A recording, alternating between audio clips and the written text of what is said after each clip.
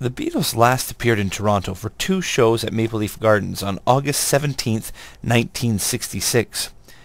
But on Tuesday night, the foremost practitioners of Beatles music, Rain, the Beatles Experience, turned in a pitch-perfect performance at Hamilton Place to a full house.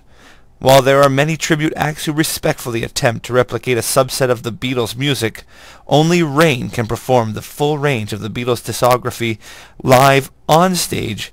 No other rendition of the Fab Four's music comes close to this level of performance, which has taken years of mastery and attention to detail that is unmatched. From the early days of their appearance on The Ed Sullivan Show in 1964 through the Sgt. Pepper era and on to the Abbey Road years, Rain's performance captures it all.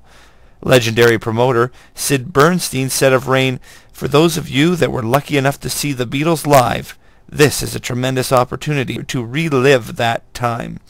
For those that haven't, welcome to Rain."